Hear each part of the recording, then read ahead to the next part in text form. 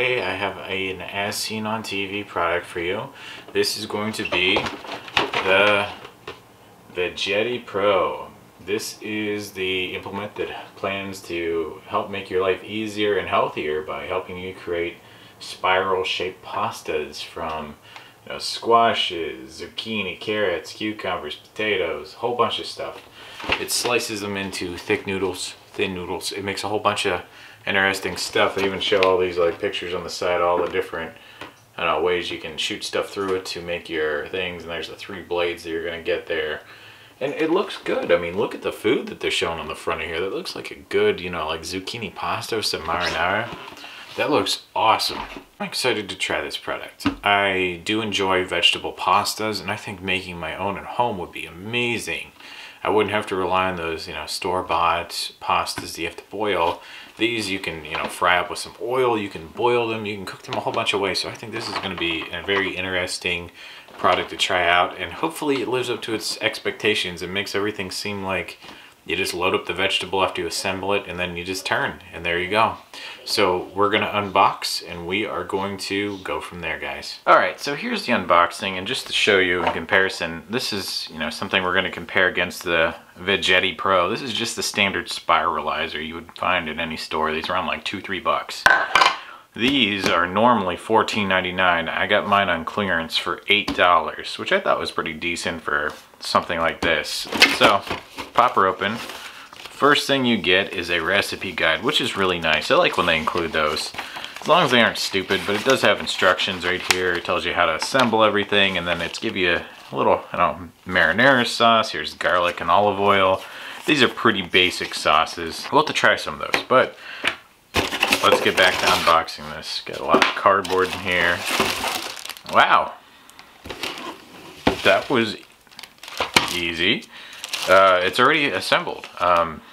Wow, okay. I didn't think it was going to be that easy. I thought I was going to have to put some parts together, but I guess that maybe that's for when you reassemble it. Pull off the plastic wrap that's on it. The thing to really take off is the little cover right there that's protecting the blade. And then it looks like they do have a couple, little pieces of plastic wrap on here. That's just to keep the blade from getting hit by anything. Wow, that's it. Okay. And then the other blades are down here in the bottom. They store kind of like little storage cubbies. It's really nice. There we go. I have no idea how to use this thing, so open up the instructions. We're going to read how to use it. They give you the 3 blades. I've got thin spiral on here right now. If you want to change a blade, you can do ribbon cut, or you can do a thick spiral. Removing them is pretty easy though. All you have to do to change blades is hit this little release button, and it slides right up.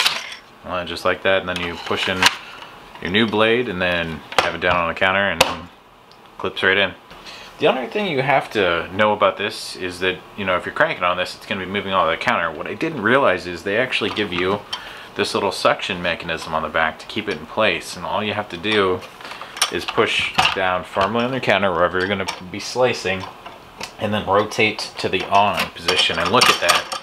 That's rock solid. I'm really, rocking on this, and it's not going anywhere. All right, after that, you have to get your vegetable, insert into the teeth right here, and you do have to cut off the end so it has something to grip into, and then place it towards this way, and then it just starts grinding her up. I think that's a pretty decent representation. That's almost as big as my hand. That's at least 4 inches right there. We're gonna insert the Veggetti, and then all you do is push in until you get those teeth buried in there. You flip to the lock button right here, which will lock everything in place. And then this is a push handle down here, and this is your crank. Now, if the Veggetti is doing what it's advertising, all we have to do is turn this handle, and we should start getting pasta. Holy crap, it's working. Look at that, guys. It's actually turning it in, and this is super easy. I'm barely, exerting any pressure. Look at this, that's amazing. It's making quick work of this. You guys can see I'm barely spending any time on this, and it's just flying through this. I thought if any of the blades would have trouble working as advertised, I thought it might, in fact, be this one right here. And then, of course, it does stop at a certain point. You have this little kind of relief portion, which will keep you from grinding those teeth off, which was another thing I wondered if it was going to do. But look at that. I've got a plate of pasta, and that took seconds. I am just amazed at how well that worked. Unlocked. Let's pull that back. Look at that, guys. That is astounding. There's our little core because it has to have something to feed through there. And then you can see where the teeth made its way through there. It made super easy. I'm like shocked at how well that worked. Okay guys, I switched to thick spiral, and then we're going to be going with, instead of zucchini, this is zucchini squash yellow. Thick spiral, we're going to be seeing if that, you know, affects it at all. I guess maybe squash might be a little different consistency, so it might be harder. So let's send this one through. Oh my god, guys, look at that. It's flying right through it too. It's just spiraling right off here. Now, I don't like this spiral quite as much. This is much thicker than that other one. But it's still fine. I mean, this would make a good pasta. I wouldn't have any complaints with this. Alright, and we're at the end again. And then we unlock and pull back. There it is. Super easy. Switch to ribbon cut blade, and we're going to be trying carrot now. This is something that's a little bit tougher. So we're going to load this into here and then see if we can get a carrot to do a ribbon cut. This one's going to be harder since carrot's a little bit hardier of a, you know, vegetable. This one I can already tell is giving a little bit more trouble. It's not terrible, but you can see how it's kind of getting chipped up in there. It's working. It's just, you know, it's not making the chips that I would want. Carrot's not a great vegetable for this blade. I think carrot might do a little bit better going through like the spiralizers. Okay, so it works, but that's not what I was looking for, so we'll just put that in our pile of pasta to make. Let's get rid of this. Let's switch to our thin spiral. I wonder if that'll work with a carrot since it's a heavier vegetable. Here we go, back to our thin spiral. Lock, and let's go. As you can see, carrots just, they are not really, you know, working in this thing. Carrots are not a no-go in my opinion. Unless you had some type of like monster carrot. This thing's really pushing back on me. I mean, I'm getting it to go through. It's just, it doesn't seem like this is something it was designed to do. I'm getting more like, you know, torn up salad topping. Alright guys, so how do these compare to a standard spiralizer like you found in the store over the years? Just like this. What are we going to get in comparison to what the Veggetti Pro is giving to us? So I've got my standard spiralizer here. The Veggetti, is it really any better than this spiralizer that you can buy for just a couple bucks at the store? So I'm going to take carrot and put it in here and let's see what we get.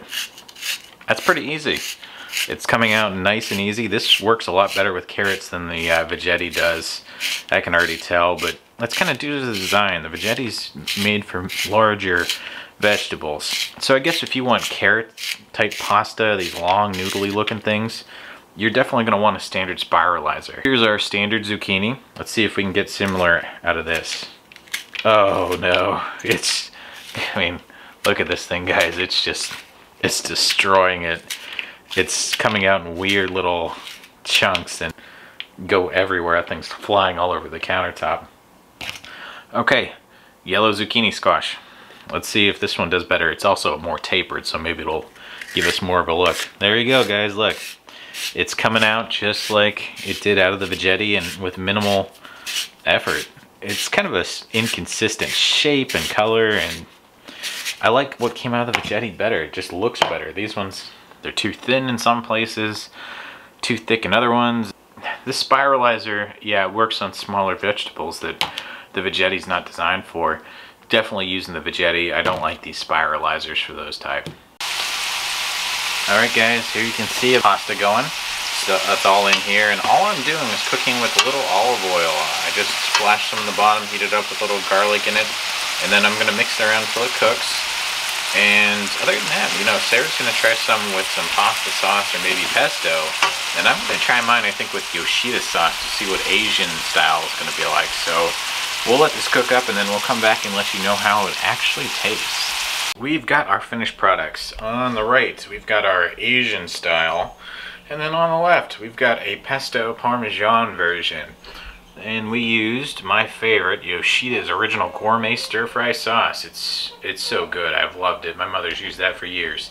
And then we've got Member's Mark pesto. It actually smells really good and it looks really good. It's not thin and watery. It seems to have good texture to it. So Square and I are gonna try our respective dishes. Mine's the stir fry, hers is the pesto, and it looks pretty good. It looks like pasta. It's got nice color to it. Let's try it though.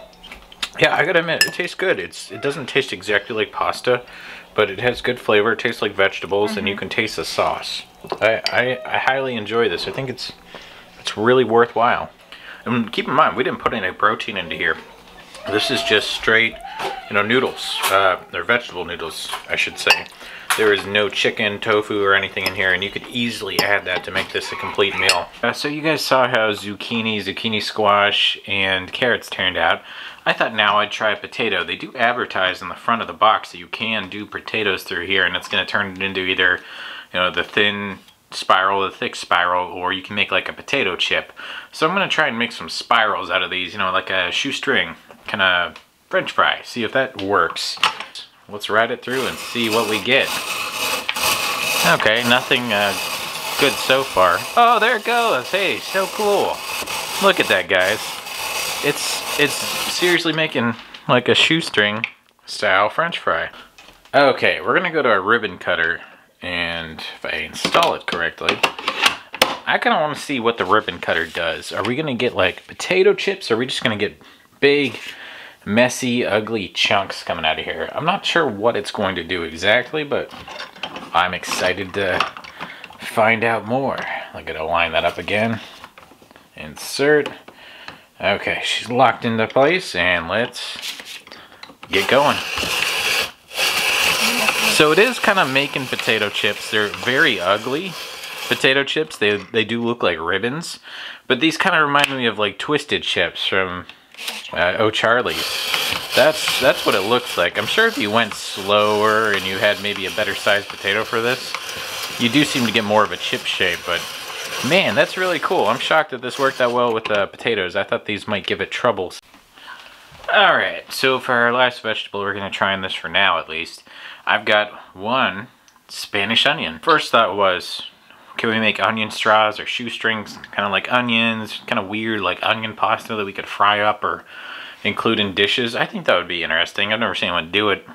I wish this thing was able to move lower so I could get a better grip on it, but I'm just going to have to kind of guess here and then push her together. I mean, it sinks in fine. Okay, and then we lock her into place. Okay, feeling it doing something, but it doesn't feel like it's actually getting a cut on it.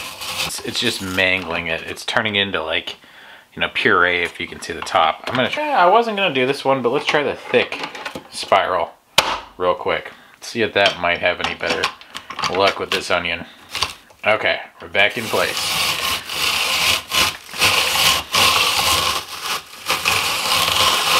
Same story, guys. We're just getting like a kind of weirdly chopped, onion mixture. It's just like chunks of onion. So let's try the ribbon cutter and see if we can't, get something out of that. So let's just clamp her in here. I'm going to try and use the new side so we don't influence this. All right. Hey, look at that. Oh my God. That is so nifty. So inadvertently, we've discovered the secret to the onions. You got to use the ribbon cutter, and you get like ribbons of onion. Look at this thing, guys. This is astounding. They're very fine. Look at that. That is crazy. I can't believe this is working. Look at this, guys. It looks like, tentacles almost. It's crazy. Now, you're going to have to batter these and then toss them into a fryer, and that's going to be kind of awkward, but it did what, we wanted it to do. These are the results of after cooking the spiraled potatoes and onions that we had made with our Veggetti Pro. So I'm actually super pleased with this. The potato chips in the back came out nice and crisp. They look like potato chips. The straws, though, they came out, in whole pieces, but they're kind of brittle. But they do taste like potato chips. They're not these monstrosities right here. Look at this. This is our onion rings. It's like onion loaves they used to get at Damon's. Look at this, guys. It's just a basket of onions, but that's partly due to the way that I was dropping these in with the batter on them. And the batter I used wasn't the best. I could definitely do better, but they do taste good. They taste like, fried onions. So to show you guys, I'm going to break off a little chunk right here. There we go. Got a couple right there on the side, and we got Square's famous Southwest dipping sauce right here. Man, that's good. And here's a potato chip too. Crisp. It tastes really good. Now, don't fool yourself. This is not healthy just because you spiral chopped it yourself. This is terrible for you. This is like eating a bloomin' onion, basically.